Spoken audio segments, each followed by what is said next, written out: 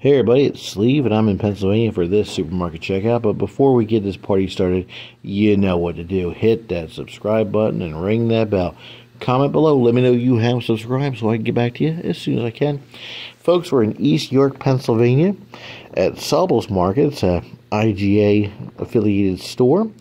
But as you can see by the architecture, the label scar, and especially when you walk in the store, this used to be a Food Lion.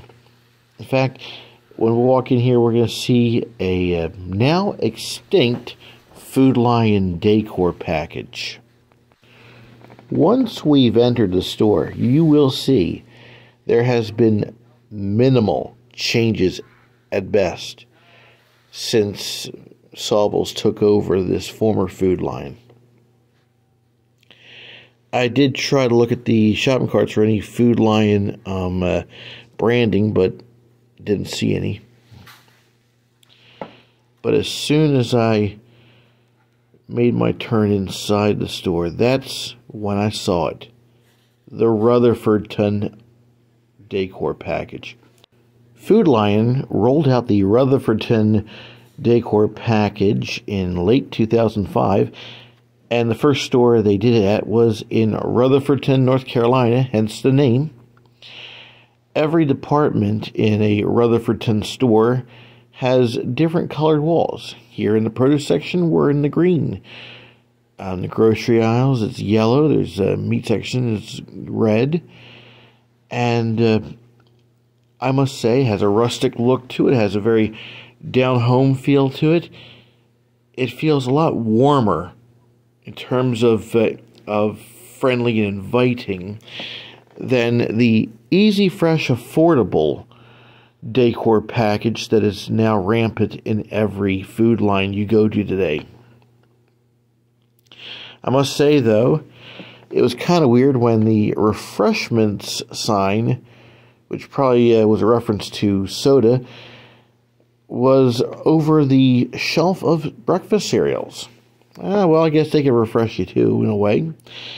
Now, the aisle markers are definitely holdovers from Food Lion, with the pictures as well, I believe. And honestly, it did not look like they changed much at all. Maybe putting that little sign there in the butcher department. Even the flooring is Rutherfordton. Now, you may be wondering why this store didn't get remodeled. Well, it has to do with ownership, and Food Lion and Hannaford are owned by Delhaize, and in 2017 they merged with Royal Ahold, owners of Giant Landover, Giant-Carlisle and Martin's, and Stop and Shop. And there happens to be a Giant-Carlisle just a couple of miles away from this former Food Lion. So, as sometimes occurs in a merger, stores that are too close to each other have to be divested as to ensure there's no monopoly in the area. And so this one got the cut. And ADD moment here, I was kind of curious as to what this room was. Turns out they have slot machines or some gambling equipment. That's what it looks like to me. If you're local to the area, you know what these things are. You can tell me what they are, but it looked kind of weird. Right near the bathrooms, which seems to have Food Lion era signage here. So in 2017, when this store was sold off during the merger, it missed the push that Food Lion had to switch to easy, fresh, affordable. That's the decor package we saw in Perryville, Maryland, and really every Food Line. That's why I don't really check out Food Lines anymore. And so this one, by virtue of the merger, little unintended consequence, if you will, we get to see an extinct decor package preserved for now, and I hope for years to come. Sorry, I had to look at that card. It was kind of funny. And at this point, this is my last stop before I got back in my car, and I had to run home. I was only 2 hours away. I had some choir practice.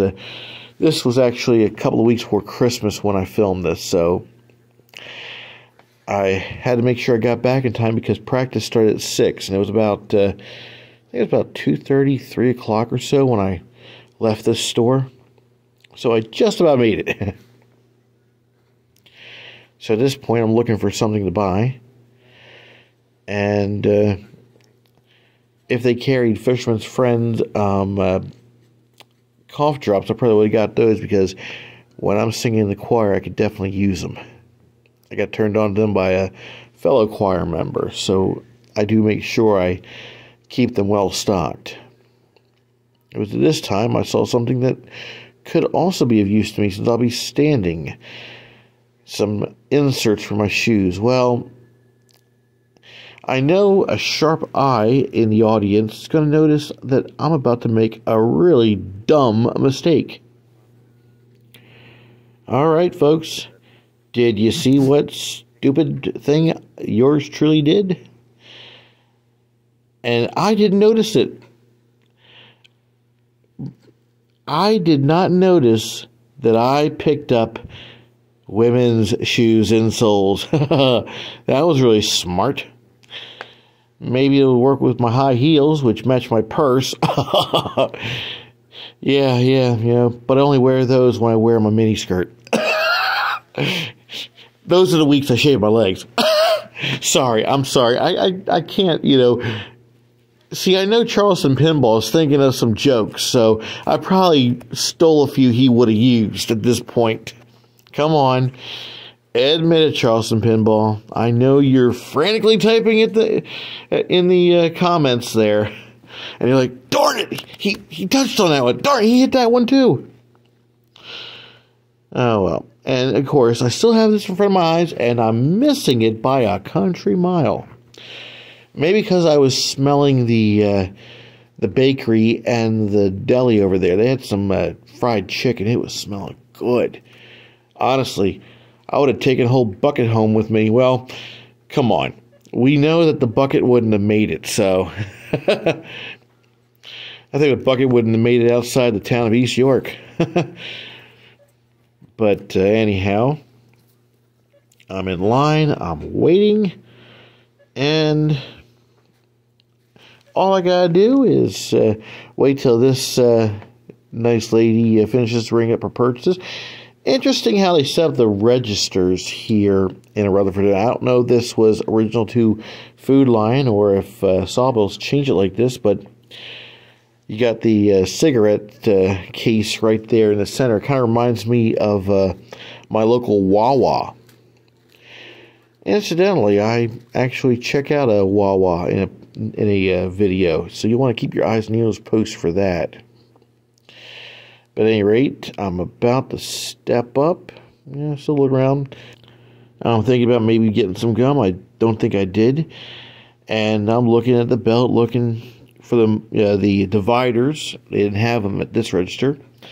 Off in the distance, I can see the "Thank you for shopping Food Lion" sign is intact, except for, of course, the words "Food Lion" been taken down, and Sawbill's sign's been put up there.